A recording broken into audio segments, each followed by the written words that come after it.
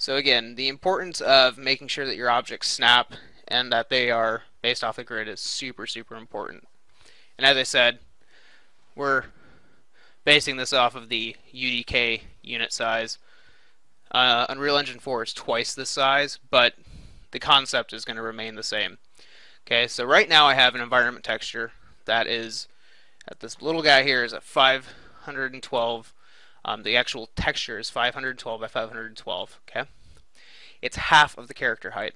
Okay, this is at the start of the game, start of the production. This is what we've decided is that a full character is going to use a 1024 or a 2048. Again, it doesn't really matter.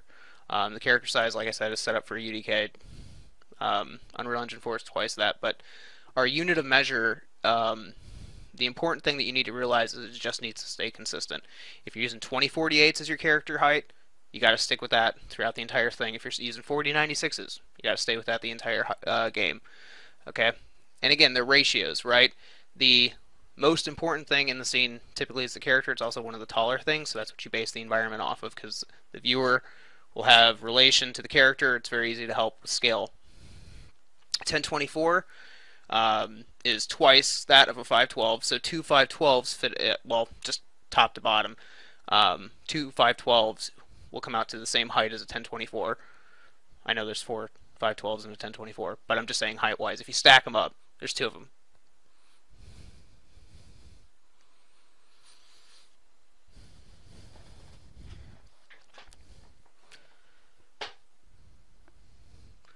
The importance of this, obviously, is to make sure that if you're making wall trims, floor tiles, or whatever, they all stay within the relative scale of each object. This is, again, very important for mip mapping and whatnot, especially when the objects start to degrade in the scene, depending on streaming or whatever. You want the objects to be consistent. And this texture pattern is your friend, okay? And we're going to talk about this as we go on. But if you're using multiple objects, multiple UV domains, it is very important for most of the time to try and keep your UVs relatively in scale. And this is why you see objects covered with checkers and whatnot, especially if you're doing stuff that's more complicated with shaders. Same thing here. We got a 2048, 2 times character height, 4096, 4 times character height. Okay, and again, this is an arbitrary number. This is based off of, well, the character height's based off of UDK.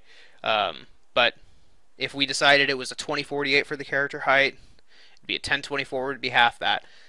The resolutions are the sizes increases, and they're based off powers of 2, obviously. But they have to be consistent throughout the as much as you can. And again, this will help maintain visual continuity throughout the scene, which is important because a person's eye will go to areas of contrast or areas of change, areas of visual noise. This is important because if you're designing a texture or a world texture, something that's going to be tiled repeatedly or whatever in the scene, you want to know how much detail to put into that object and what it's going to look like, right? If you have a 512 texture and you have more detail in there than the texture can support, it's going to look muddy, it's going to look nasty. So we'll just throw the normal map on here. Now again, this is Max 2013 or 2014. The nitrous display can get a little wonky. Just do that gamma trick that I just showed you to turn off the gamma. That's very important because it'll definitely mess up your normal maps there. Let's throw a little light on here too so you can see this.